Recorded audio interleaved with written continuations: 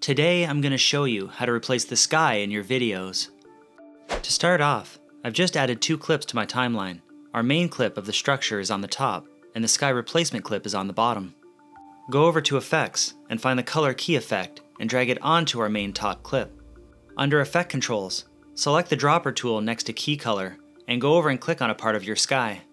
Now increase your color tolerance until your entire sky has been replaced with the other one. You'll probably notice a part of your image has been overtaken by the Color Key effect. To correct this, go over and click on the pen tool next to Color Key and start tracing around your main subject. Then go over and click on Inverted. Now it's as simple as playing around with your mask feather and expansion sliders to correct the little imperfections in this effect.